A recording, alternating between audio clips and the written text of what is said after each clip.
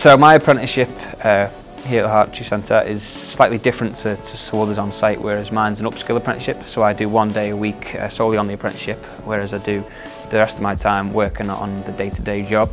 But there is a real community of apprentices on site here at Daresbury.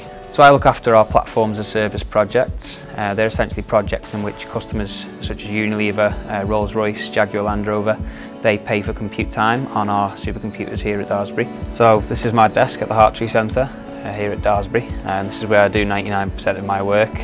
So I split my time.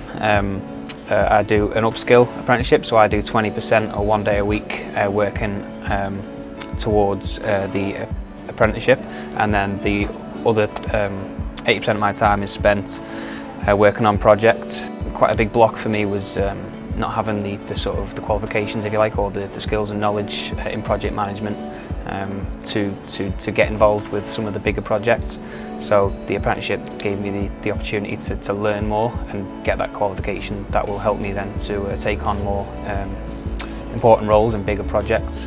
So working with the Hartree Centre has helped develop my confidence in working with new people and new customers, especially working with customers such as Rolls-Royce, for example. It helps you grow in confidence and really enable your negotiating skills to come out, and you never really know what you're capable of doing until you're in that situation.